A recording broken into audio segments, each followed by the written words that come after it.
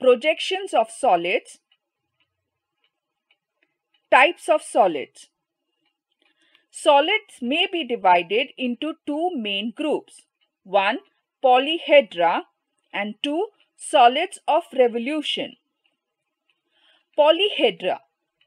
A polyhedron is defined as a solid bound by planes called faces.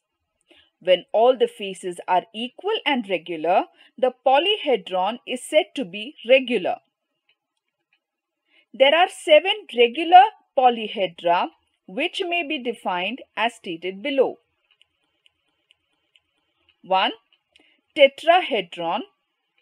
It has 4 equal faces, each an equilateral triangle. 2. Cube or hexahedron. It has 6 faces, all equal squares. 3. Octahedron. It has 8 equal equilateral triangles as faces. 4. Dodecahedron. It has 12 equal and regular pentagons as faces. 5. Icosahedron. It has 20 faces, all equal equilateral triangles. 6. Prism. This is a polyhedron having 2 equal and similar faces called its ends or bases, parallel to each other and joined by other faces which are parallelograms. The imaginary line joining the centers of the bases is called the axis. A right regular prism has its axis perpendicular to the bases. All its faces are equal rectangles. 7. Pyramid. This is a polyhedron having a plane figure as a base and a number of triangular faces meeting at a point called the vertex or apex.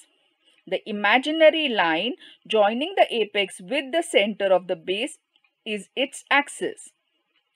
A right regular pyramid has its axis perpendicular to the base, which is a regular plane figure. Its faces are all equal isosceles triangles. Oblique prisms and pyramids have their axes inclined to their bases. Prisms and pyramids are named according to the shape of their bases, as triangular, square, pentagonal, hexagonal, etc. Solids of revolution. Cylinder. A right circular cylinder is a solid generated by the revolution of a rectangle about one of its sides which remains fixed. It has 2 equal circular bases. The line joining the centers of the bases is the axis. It is perpendicular to the bases. Cone. A right circular cone is a solid generated by the revolution of a right angled triangle about one of its perpendicular sides which is fixed. It has 1 circular base. Its axis joins the apex with the center of the base to which it is perpendicular. Straight lines drawn from the apex to the circumference of the base circle are all equal and are called generators of the cone. The length of the generator is the slant height of the cone. Sphere. A sphere is a solid generated by the revolution of a semicircle about its diameter as the axis.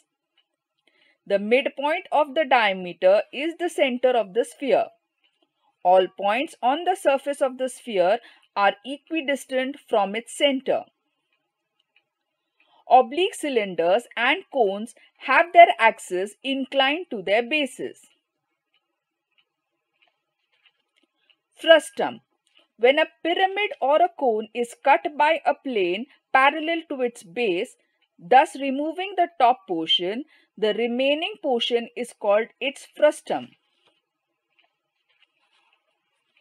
Truncated. When a solid is cut by a plane inclined to the base, it is said to be truncated.